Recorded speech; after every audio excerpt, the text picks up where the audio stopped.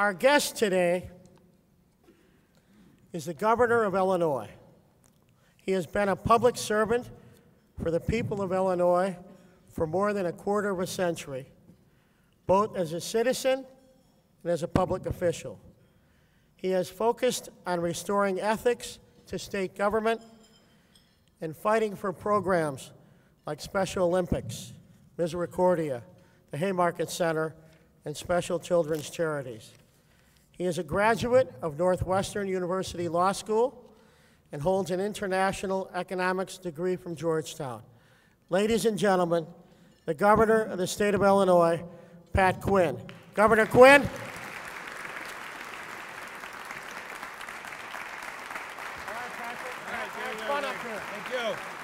Thank you. Thank you. Glad to be here. Thank you very much.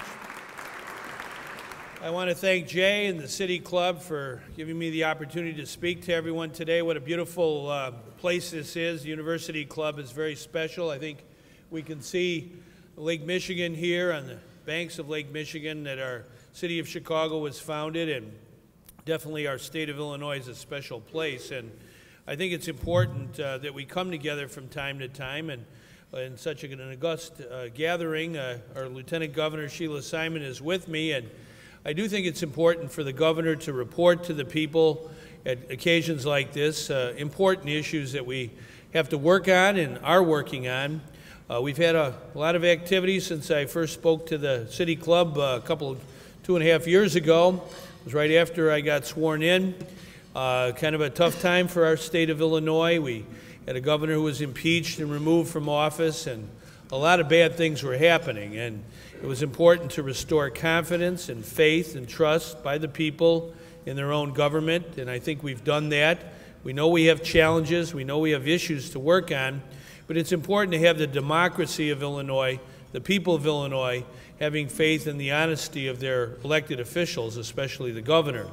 And I've committed myself to cleaning up state government, reforming state government, doing things the right way all the time. And I want to thank all of those who have helped us along the way. That were mentioned a few of the names. I know Chris Kennedy, who's at our table here. He came at just the right time when we needed someone at the University of Illinois to be chairman of our Board of Trustees to restore confidence in our great university. He's done a great job. Same way with our tollway, which over the years has had some problems. I want to thank Paula Wolf for her dedication as chairperson, first woman to be appointed chairperson of the tollway, to make sure we do things right all the time.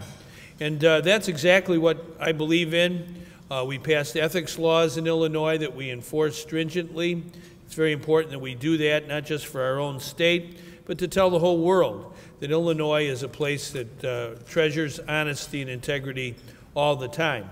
And we've also been able to enact far-reaching this year education reform, to have accountability on the part of teachers and all of those who are in the classroom, to make sure we have the very best education possible in the land of Lincoln.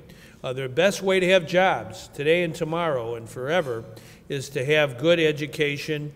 Jobs follow brain power, and I believe in that from birth on. We have to have good childhood, early childhood education, definitely accountable kindergarten through 12th grade, and good community colleges. I want to thank Sheila Simon, who has visited all 48 community colleges in Illinois with over 1 million students.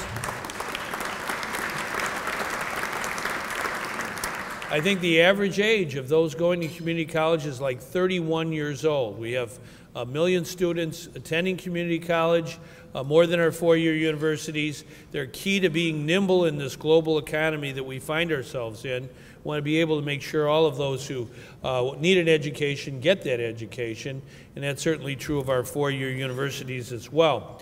We also have, working together this year, been able to accomplish what some said could never happen. We were able to reform the workers' compensation system in Illinois. Employers pay about $3 billion a year in premiums to that system. Many employers, especially smaller employers, pay more money to that than they pay in taxes. And we were able to reform the system. The savings will be anywhere from $500 million to $750 million a year. We also, together, working together, coming together as a family of Illinois, we're able to do an important and I think historic thing on behalf of the people with the sponsors here today, Karen Yarborough, and I want to thank Karen for her sponsorship, along with Kwame Raoul in the Senate. We ended the death penalty and abolished the death penalty in Illinois. That took some time and effort.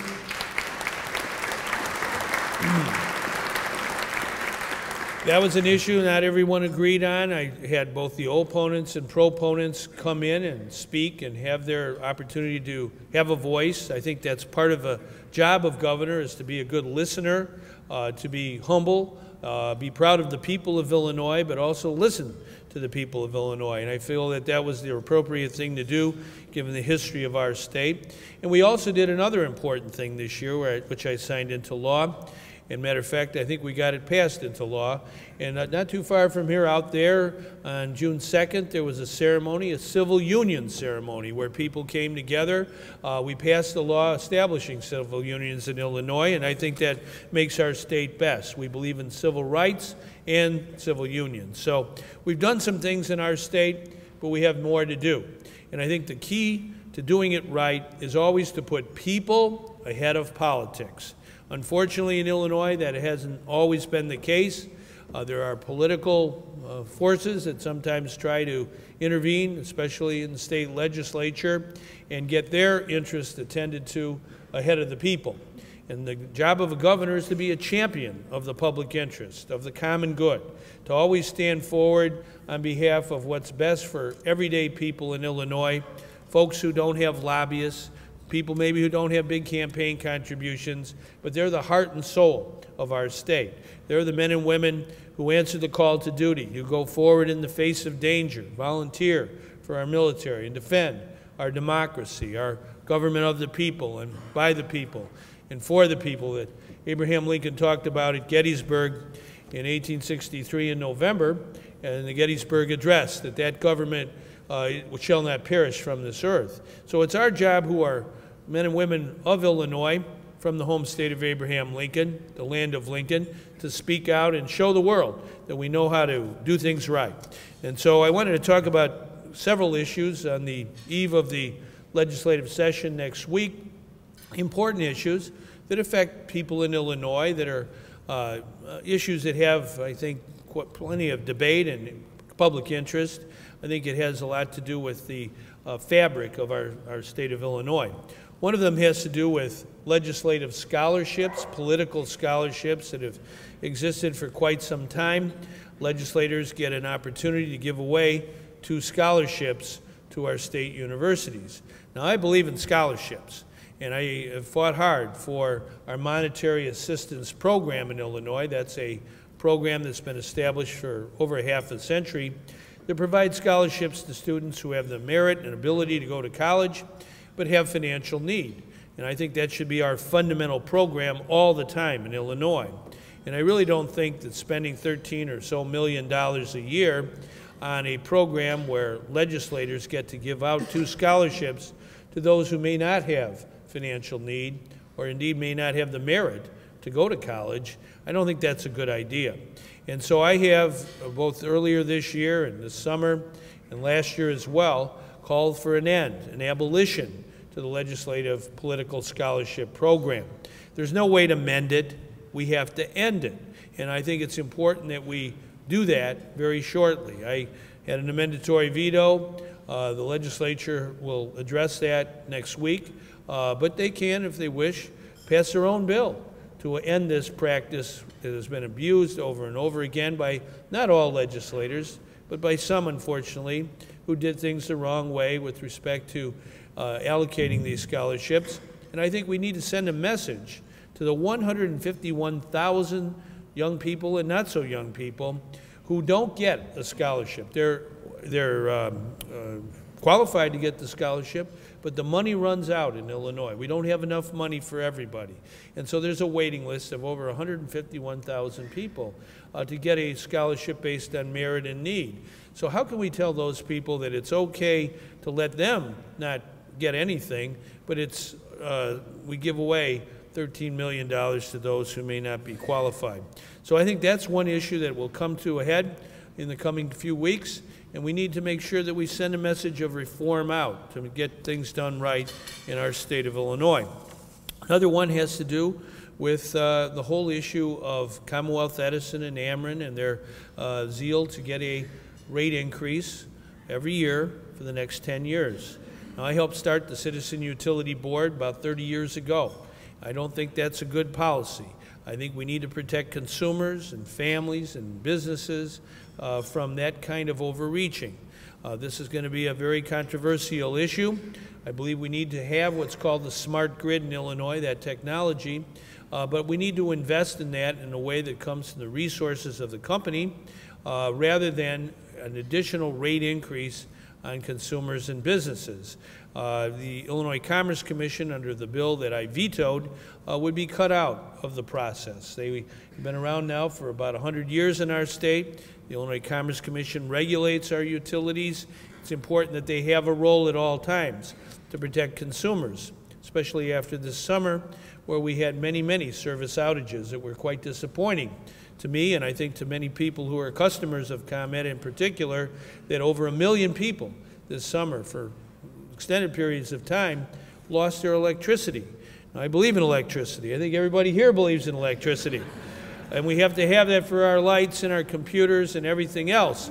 And we have to have reliable electricity and affordable electricity. And I want to work with ComEd and Ameren, our downstate utility, on a bill that is acceptable to the people of Illinois. I was down with ADM, a great Illinois company, 6,000 employees in our state. Their CEO, Pat Wirtz, one of the leading women CEOs in America, she said that she was dead set against the bill, and she was very happy that I vetoed the bill, that there's a need there in Illinois for the governor to stand forward on behalf of consumers and businesses and bring everybody back to the bargaining table and come up with a better bill. So that's another big issue that's pending before us. And there is another subject. You may have heard about it. It has to do with gambling in Illinois. I think this is another matter that needs to have full public attention and sunlight. I spoke about it yesterday. I spent since May 31st of this year, where the legislature, in the course of about 1 or 2 days, passed a far-reaching expansion, massive expansion, wide open expansion of gambling in Illinois. I think we got to be very, very careful about that. In my opinion, it was done in a hasty manner, in a rather, I think, willy-nilly manner that wasn't in the public interest. Some of the things in the legislation that was passed, I think, are not good for Illinois. But I wanted to take this summer to listen to both the proponents of the gambling bill and the opponents of the gambling bill. And so I did that. I think that's what governors should do. And through the months of June and July and August and September, I did that. And yesterday we laid out a framework of what I think should be acceptable in our state when it comes to a very sensitive subject, gaming. I don't think we can have a wide open system in Illinois. We don't want to be the Las Vegas of the Midwest. We want to maintain the character and culture of our society. And extensive gambling, casinos everywhere, that's not the way to go. And as a matter of fact, the legislature proposed 14 new casinos in Illinois. That's 14 new casinos in addition to the 10 we already have. Now, that's too many. I propose that we scale that back, cut down on that number. You can't have that much. It's too many and excessive, and it also, I think, is saturating an already heavy market. So what I propose is, if you're going to have expansion, you do it in a balanced way that balances things out geographically, that keeps in mind the need for economic development and jobs in areas that are depressed, and also deals with the issue of some folks in our state going to Indiana or Wisconsin to gamble. So I propose that there be a casino in Chicago, properly regulated and framed, and there also be a casino in the south suburbs near Indiana, and one in Lake County near Wisconsin. Downstate, there would be a casino in Danville, right on the Indiana border, and one in Rockford near the Wisconsin border. That's 5. To me, that's the limit. And I think most people in Illinois feel the same way. They don't want casinos at O'Hare and Midway airports. They don't want casinos at the state fair. And I think we don't want to turn the existing racetracks that we have in our state, I think there's 6 of them, into gambling casinos. That's what the proposal, when you look at it and unpeel everything, there was a desire to turn the existing racetracks into gambling casinos. To me, that's excessive. It's not healthy. We need to scale it back. So in the Chicago area, the 9 proposed gambling casinos, I cut back to 3. Downstate, the 5 proposed gambling casinos, I cut back to 2. I think the essence of all of this has to involve honesty and integrity in the entire process.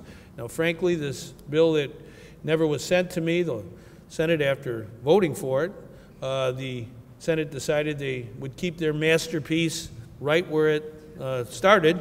They never sent it to the governor. That handiwork never arrived on my desk, but I nonetheless took the 409-page bill, and our staff went through it line by line. We talked to many, many people, not only here in Illinois, but outside of Illinois, other states. For example, other states like Indiana and Iowa and and Michigan, they bar campaign contributors or campaign contributions from casino interests to politicians. Same way with Pennsylvania and Louisiana and New Jersey. All of them bar campaign contributions from the casinos and the operators and the managers to politicians. I think we should have that same rule and standard and law in Illinois. We don't want the casino operators infecting our politics and government with campaign money.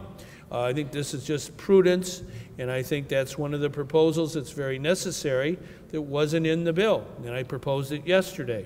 We also proposed that video gaming be in a situation where only those communities who actually vote for it are allowed to have it. Right now, the law would allow anybody who does not opt out of the procedure to have video gaming as well. And so we propose that as an additional reform.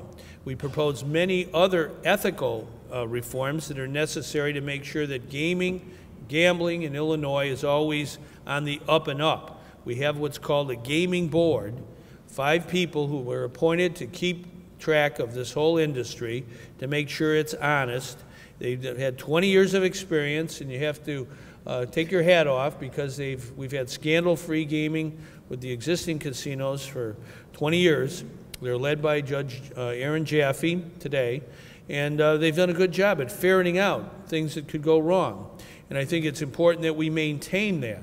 So in the case of Chicago, the proposal that was passed by the Senate, not on my desk, they said, well, they wanted Chicago in many ways to regulate itself with respect to gaming.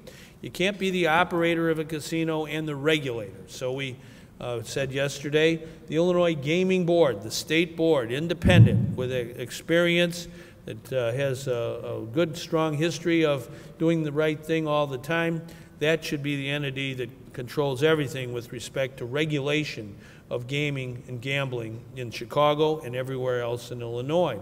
It's also important to understand that when we talk about this subject, we can't gamble our way to prosperity. There are some out there, and it sounds good if you say it fast, they think all of this is designed to create more jobs than you can shake a stick at, and all kinds of money will come flying down from heaven.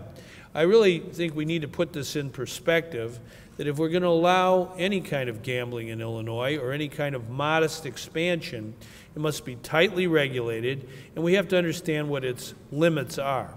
And any money that comes from this particular enterprise needs to go to something that is worthwhile.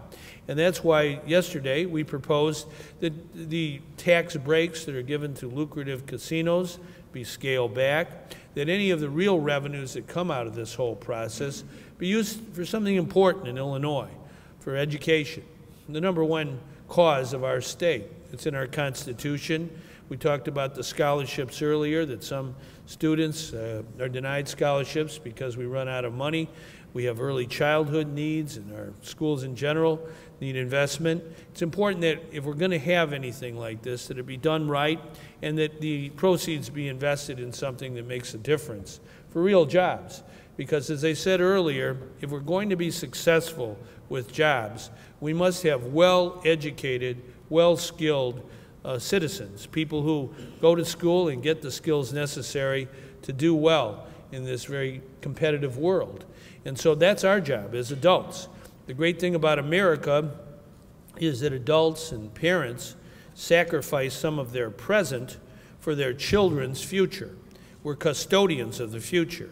So I think it's very, very important in Illinois in 2011 that we, the people, not allow insiders and people with connections to fashion a law, a gambling law, that will harm our state, that will harm our reputation, that when people get off a plane at O'Hare or Midway, the first thing they see are armed guards and slot machines. I don't think that's the right message to send the world, that we're a world-class city here in Chicago and a world-class state in Illinois. I just went to China and Japan on behalf of our businesses and the people and agriculture of Illinois, and we're held in very high regard. I told Chris Kennedy that the University of Illinois has 50,000 graduates in China, 50,000 alums in China, and they think very highly of our university. And we want to make sure that the whole world sees us as a special place of talent and commitment and integrity. So it's my job to make sure that happens. And so as governor of Illinois, we're going to have robust debate in the best traditions of Abraham Lincoln's democracy next week, and I'm sure in the ensuing weeks. And I look forward to engaging these issues of abolishing political legislative scholarships and replacing the program with real investment in scholarships for needy students. I look forward to making sure we are fair to consumers and businesses and have an energy policy that listens to the major utilities, but at the same time always remembers that the people come first. And that definitely is the policy with respect to gambling.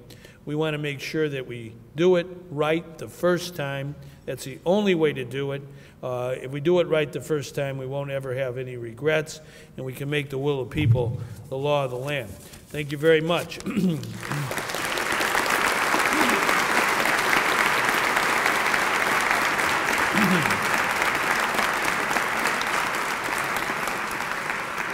All right, Paul, we're going to have some questions here. Yeah. Governor, I okay. Sure hope so. All right. If you have, thank you, Dr. Doherty. This is the official membership card. So whoever filled this out, you're now a member. Mm-hmm. It's called putting. Okay. Oh, it's not a question. I feel like I'm in Springfield. Mm-hmm.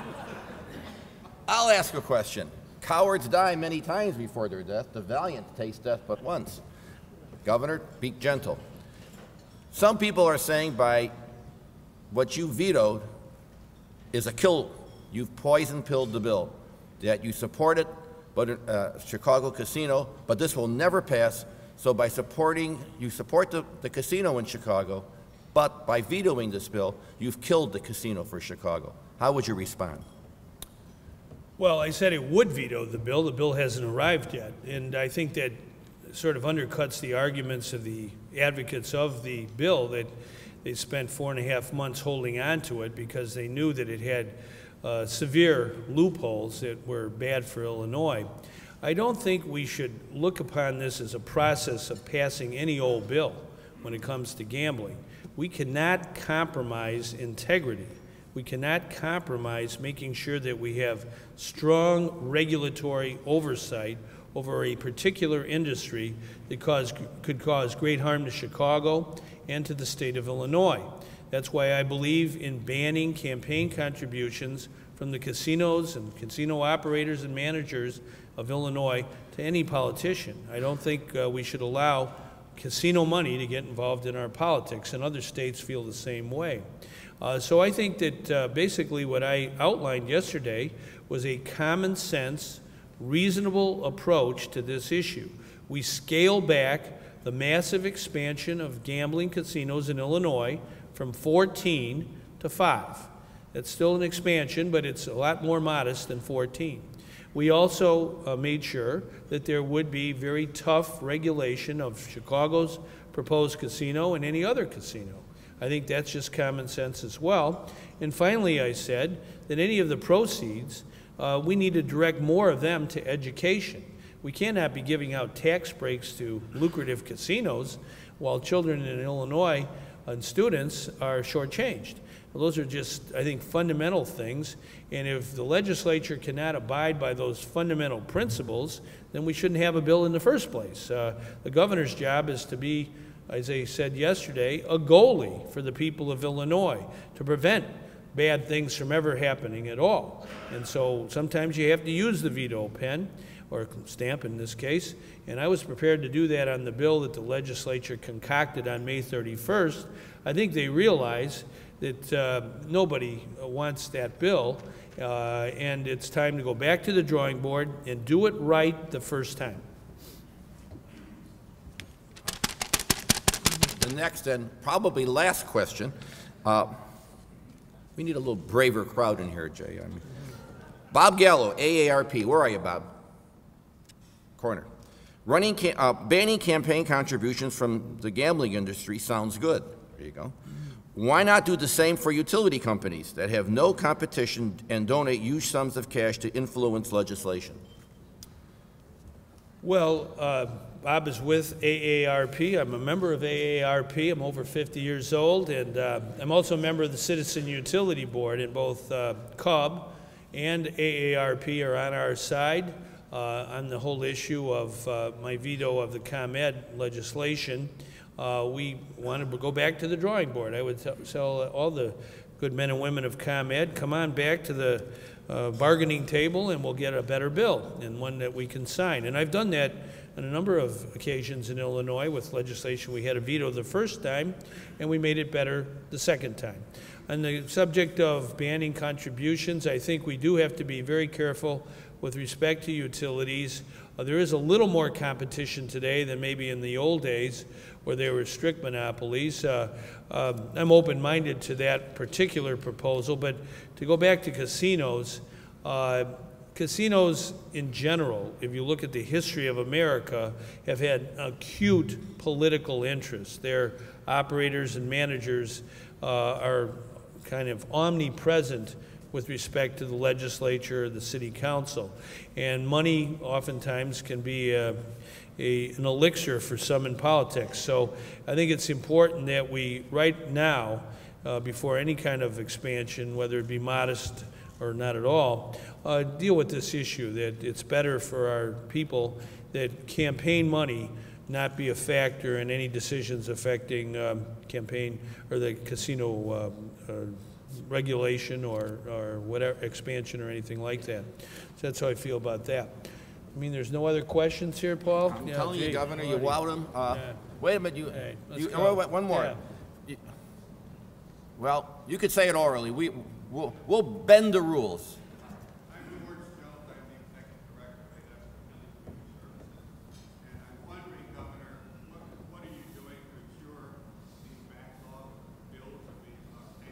Yeah. Well, I think this is a very important issue. Okay, the question is, Illinois has a backlog of bills. When I became governor in January of 2009, it's probably about $10 billion. Comptroller Topinka is here. She can attest to the fact that today we still have a backlog. And I think this is the time to deal with that. There's a number of stories by the Associated Press dealing with the state owing money to social service and human service providers. We owe money to the University of Illinois and to universities and schools across Illinois.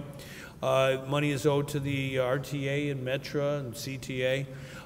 It's eventually paid. It'll always be paid, but there's a delay, and that causes difficulty for many of the vendors of Illinois and those who are institutions, schools who need the money to keep our economy going and keep people employed. So I went out in January of this year. It was quite difficult, but we were able to pass a revenue bill in our state.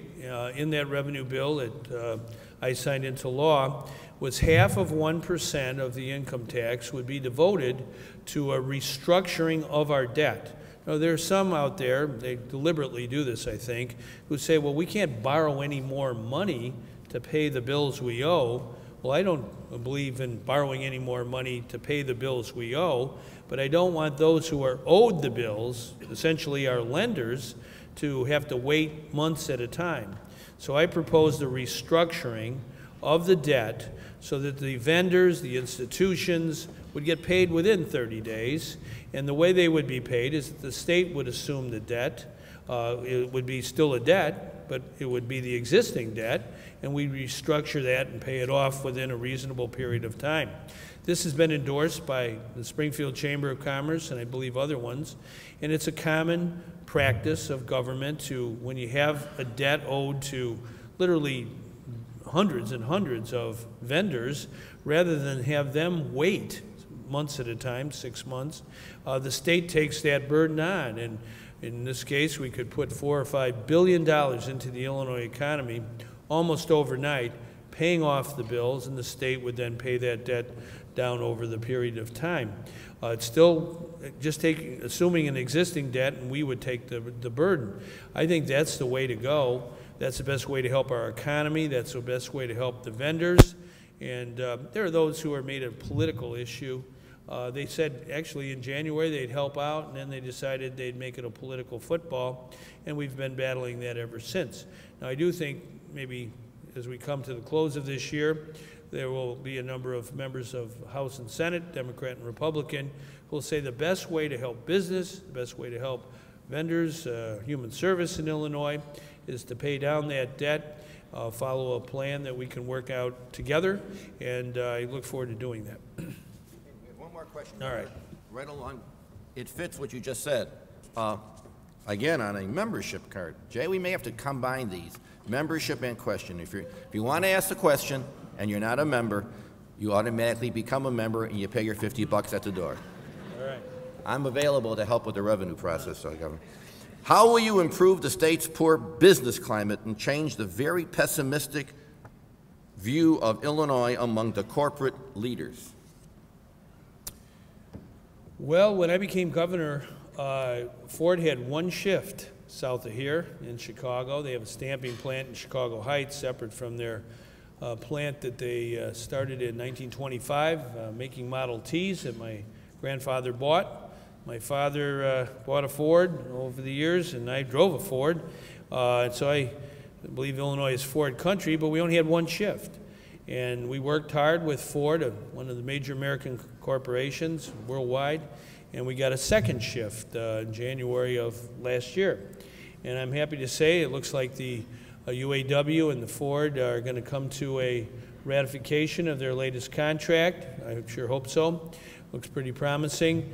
And because of that and some of the incentives that we've put together, Ford will have a third shift in our state, not only for the assembly plant, but also the stamping plant. That's how you grow jobs and keep jobs. You work with businesses. I've worked with Chrysler Fiat and Belvedere, worked with Navistar that brought jobs from Indiana to Illinois, a great vehicle manufacturer. We've worked with Mitsubishi in Lormel, Illinois, to keep them here and have them grow. We have Boeing manufacturing on the east side of the river. And I think it's important that we understand that putting these ingredients together, whether it's a big business that's well known, or a small business that nobody knows, but a very important business, because we believe that small business means big business in Illinois. You have to have a government that works with those businesses all across our state. That's why I was able to win passage of a landmark workers' compensation insurance reform law this year that will save businesses as much as $750 million. When folks talk about the economic climate of Illinois, I think we have to be careful. Crane's Chicago business this week took a look at all the Midwestern states and rated our state #1 by far when it comes to business climate. We shouldn't get down on ourselves. We have the best workers, we have the best markets, we have the best access to capital. Our state last year grew its exports by 20% over the year before. That was in 2010.